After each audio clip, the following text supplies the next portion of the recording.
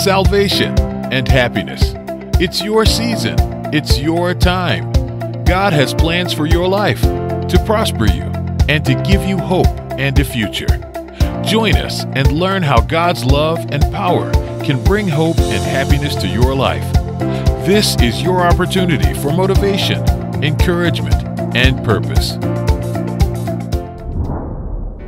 Welcome, church family. I'm Renee Johnson with the Daily Gospel Network, where we bring you the Lord's Word every day from some of the country's most inspiring churches and pastors. And today is no different. Let's check out one of the newest members of the Daily Gospel Network. Hey, God bless you, and welcome to the One Touch Ministry broadcast right here on the Daily Gospel Network. I'm Pastor Shannon Young, and this is Prophetess Nydetra Young. So greet the people, my fair lady. God bless everyone. Thank you so much. I praise God for you. I'm so glad that we're able to be in your home today. What a wonderful Friday it is. Yes, it is a wonderful Friday. And we want to thank the Daily Gospel Network for allowing us to be able to come on every single Friday at 1:30 p.m. to be able to come into your homes and bless you guys. And so we just want to say thank you to the Daily Gospel Network. Yes, thank you. And today we want to dedicate our message on today, or our show on today, to Minister Mark Jackson. He recently just passed away, and Mark Jackson was the music producer for your Journey project. Yes, Elder Mark, he literally was a great inspiration to Rest on Me, Lord. Yes. My Desire, all the songs that are on our CD. He was such a blessing and inspiration, and he taught us so much about music, sound, how to produce, how to hear and correct.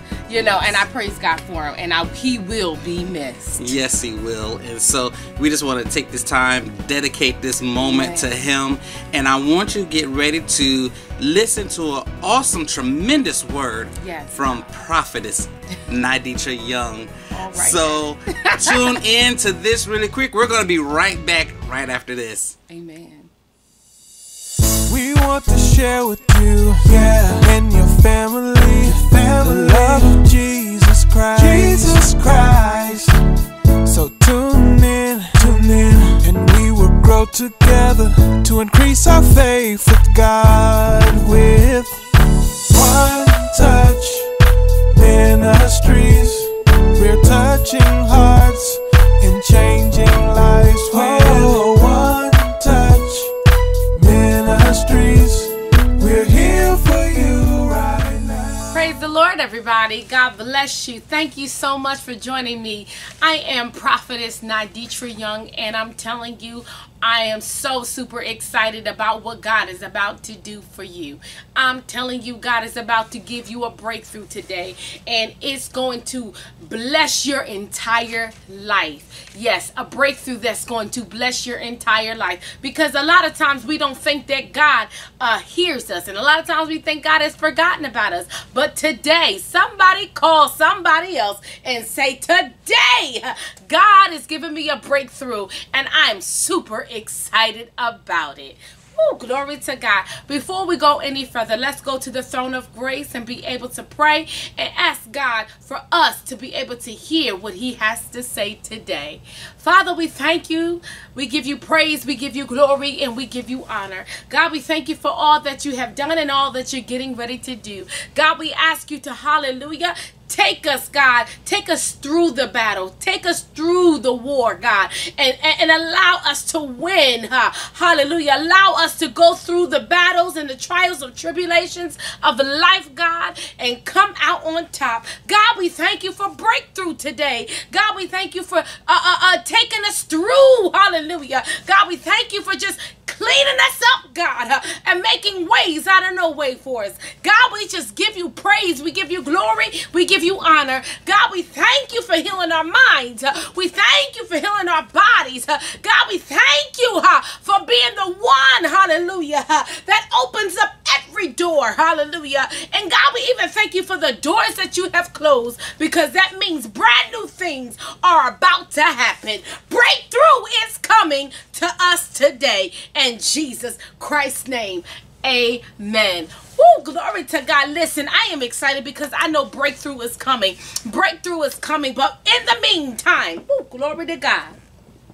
While we're sitting back waiting, in the meantime, while we're sitting back waiting for God to give us a breakthrough, there's some things that we must do. There's some things that we must mature in.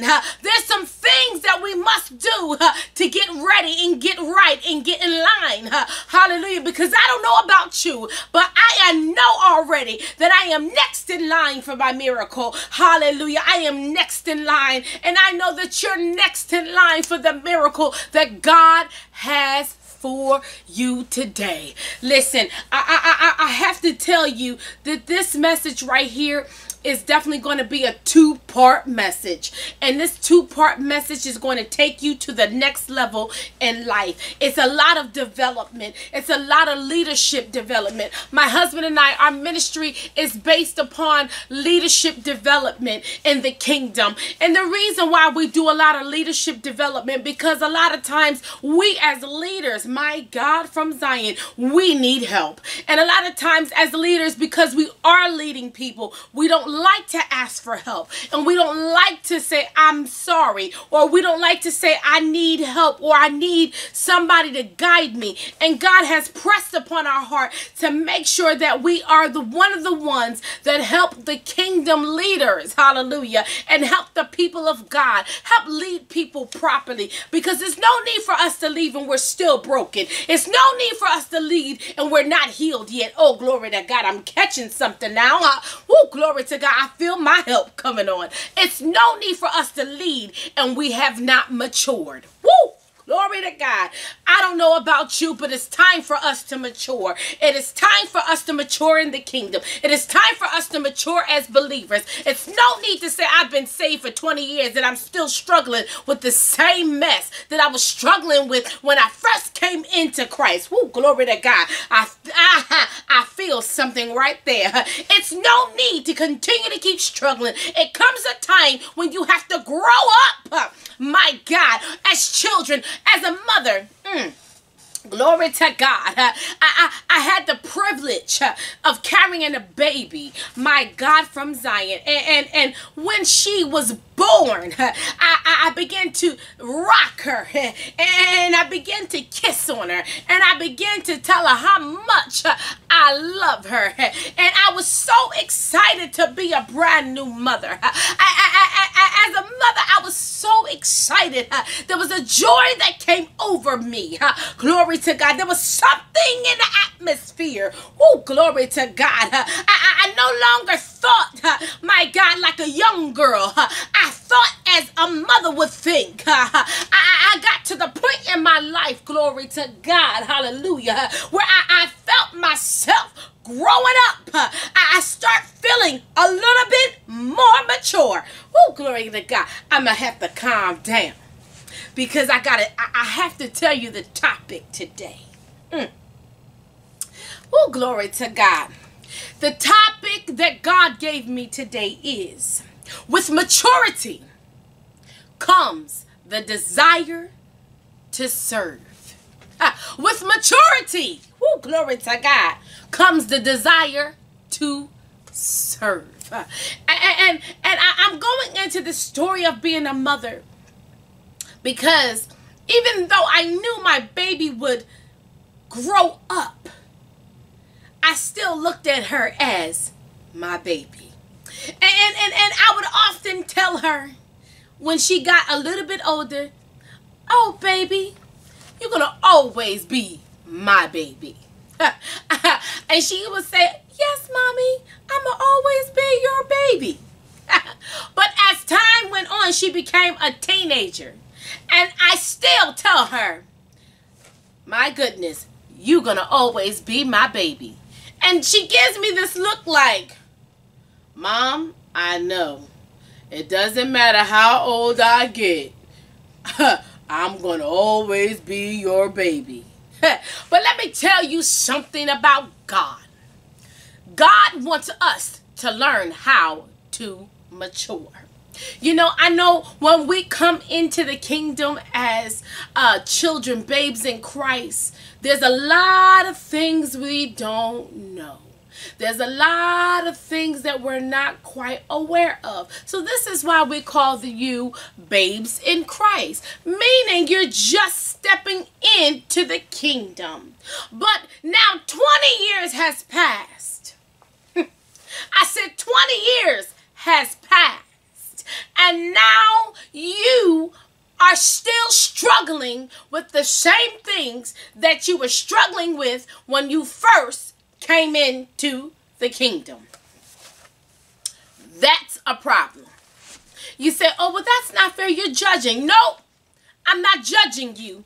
I am correcting you.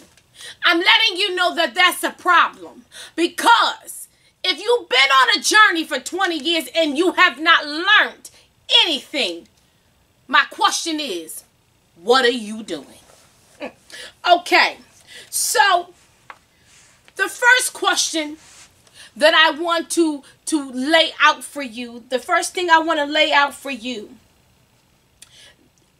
that Christians, the maturity in Christians requires excellence. It requires us to become excellent. It requires us to master. It requires us to prioritize. It requires us to see things on different levels. I'm going to talk to you about blameless. Blameless does not mean faultless. See, a lot of times when you say, oh, I'm blameless, I didn't do anything, doesn't mean that you didn't have a part to play in it. So it doesn't mean that you're faultless. So being a Christian and being a mature Christian requires excellence. So some of the things that I'm going to speak to you about, I'm going to give you examples of excellence. I'm going to give you examples on how to become more of an excellent, mature Christian. Glory to God. So blameless, once again, that's one of them.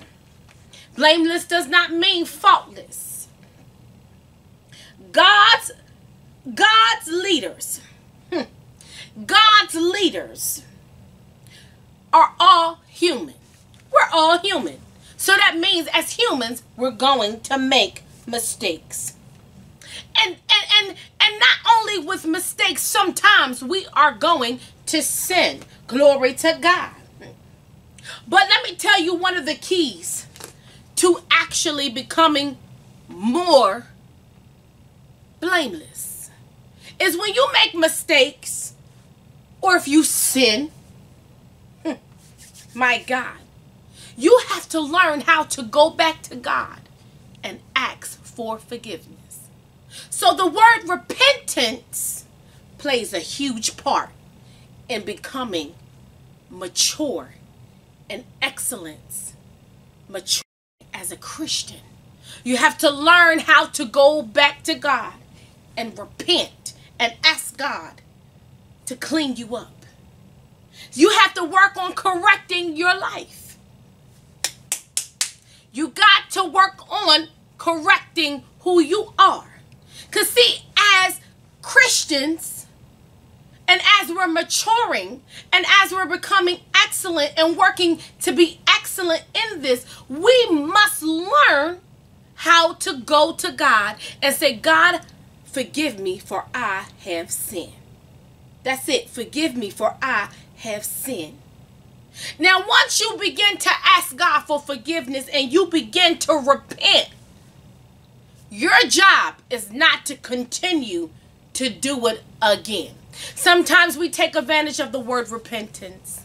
And I'm going to stay right there for just a second, because we take advantage as people of God, even leaders, believers, children of God, we take advantage of the word repentance. We cannot take advantage of that word.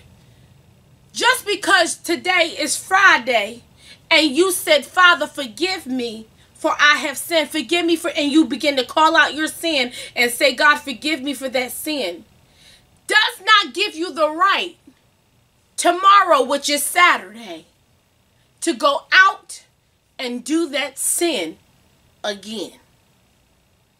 That's abusing the word repentance. When you are asking God for repentance, that means you have acknowledged that it is wrong. You have acknowledged that you've made a mistake. You have acknowledged that you stepped out of line. And you have acknowledged that you're not willing to do it again. That's what repentance is all about. Not being in the position to constantly repeat the same thing over and over again. So this is why maturity is needed. You need to mature in your faith, mature in your walk, mature as an individual, mature. That's what God is calling for. Glory to God. Husbands of one wife. I said husbands of one wife. That's right. When you are a Christian, maturity is a requirement. And walking in excellence is a requirement. So when you are a man of God, you should only have one wife. One wife. A leader's marriage must honor God and be in divine, and I mean divine connection. It must be in divine order. You cannot marry this woman and then go fool around with another woman. It does not work, because God called you to marry one woman, not marry two. This is all about maturing and becoming excellent in God. Christians, we must learn how to mature in excellence. This is some of the steps. When God blesses you with one wife, you treat her right, you love her, you respect her, and stay married to that one woman. Work with her. If she doesn't know things, teach her. If she doesn't know how to love, show her. This is what God is asking for from the mature Christians. Glory to God. Glory to God. I feel this thing. God is calling for the Christians, the mature Christians, to become vigilant. Now, the word vigilant, glory to God. The word vigilant means to keep watch or to stay awake. God is calling for the children of God. He's calling for us Christians, us mature Christians, to become vigilant in this hour. It is time for us to become vigilant, because we are so quick to become focused on other things that we don't understand that God wants us to be watchful. He wants us to keep our eyes open. He wants us to make sure that we're watching. Stay awake. Don't be closed-minded. Stay awake. Glory to God. Hallelujah. Leaders must be watchful. Must be watchful. Be aware of what's going on in your own. Glory to God. Be watchful and be aware of what's going on in your own lives and the people of God that He has asked you to lead. Does not mean to be a busybody. But if you see problems, that's your time as a leader to say, you know what? I see a problem here. Let me begin to pray. I didn't say be a busybody. Be watchful and careful, and watch your own life, and then watch the people's lives that you're pastoring, that you're leading. And when you see things, begin to pray. Begin to ask God for strategy. Begin to ask God for direction. Ask God to show you. Say, God, show me what to do. God, show me how to pray. God, give me the right words to work with that person. Come on now. These are the things that God is calling for from a mature church. Glory to God. God is calling for you to have good behavior. Leaders must consistently demonstrate, my God, good behavior. Good behavior, meaning living in such a way so that it won't bring reproach upon the name of Jesus. We can't live however we want to live. We cannot do what we want to do. Because if we don't produce good behavior, people are watching us. Leaders, people are watching you. Children of God, Christians, believers, people are watching you. I'm telling you, mothers of the church, pastors, evangelists, apostles, and pastors, God is asking you to make sure you have good behavior. Make sure your lifestyle is lining up with what you're preaching. It's no need to preach on Sunday and live like hell come Monday. God is calling for us. He is calling for us to have good behavior. Blessings and curses can't come out of the same mouth. We can't say, I love you today and curse somebody tomorrow. How you live can bring reproach, not just upon you, but it can also bring a reproach upon God. We want to win souls, not tear souls down. We want to bring people to the church house, then live right. God is calling for a mature, my God, a mature Christian, to walk in excellence. My God. God. Hallelujah. Hallelujah. God is also appointing people to be faithful. Faithful leaders are busy leading the lost and sharing with them the treasures of God's word. When you're faithful to the call, when you're faithful to the vision, that means you have to become more active in the kingdom of God. Become active. Become active. Start evangelizing, knocking on people's doors. God is calling for you to be faithful to the call. He wants you to become busy. Become more busy in the kingdom. It's important that you do so. Stay focused. Whatever vision God is giving you to give out to your community, then do it. Whatever vision that God has given for you to write it down and begin to work it. God is calling for a mature Christian to walk in excellence. And I'm going to stop right here. This last point. Not given any type of wine. Meaning, leaders must be consistently aware of their influence. If you know that your sister or your brother is struggling in this area, then you should not do things that's going to influence them or is going to push them to stay in that rut or to return back to that issue. For an example,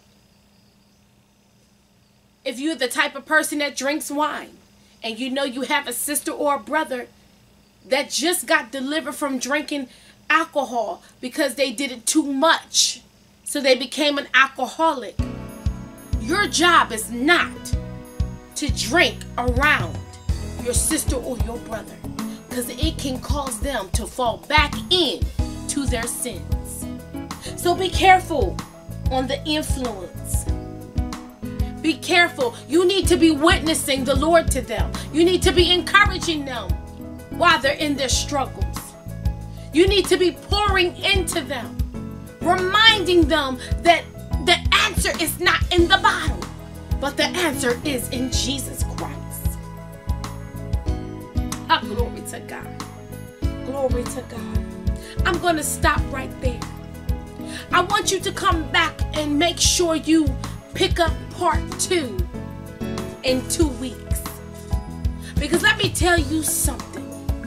God is calling for a mature Christian to walk in excellence. Are you willing to be that person that's willing to be mature enough to walk in excellence with God? Are you the one that God has called to speak the truth? I know for myself, God has called me to speak the truth. And a lot of times, people don't like the truth.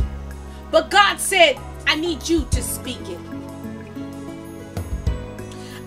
In 2 Corinthians, the 4th chapter, verses 1, I'm going to read from verses 1 to 5 quickly. I solemnly urge you in the presence of God in Christ Jesus, who will someday judge the living and the dead, when he comes to set up his kingdom. Verse 2, it says, preach the word of God. Be prepared whether the time is favorable or not. Continue to keep preaching the word of God. Continue to be the truth teller. Continue to be God's mouthpiece. Glory to God. Patiently correct and rebuke and encourage your people with good teaching. For a time is coming when people will not be willing to no longer listen to the sound of wholesome teaching. They will follow their own desires and will look for teachers who will tell them whatever their itching ears want to hear. They will reject the truth and chase after methods. But you shall keep a clear mind in every situation. Don't be afraid of suffering for the Lord. Work at telling others the good news and fully carry out the ministry God has given you. I like that last part. It says, and fully carry out the ministry God has given you. I want you to fully carry out what God has told you to do. Whatever the vision may be, fully carry it out. In Jesus' name, amen.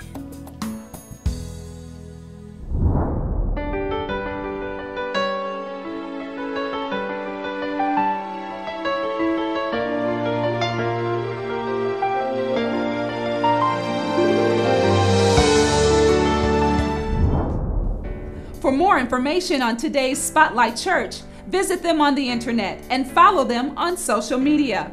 I'm Renee Johnson with the Daily Gospel Network. And until next time, remember, we can do all things through Christ who strengthens us.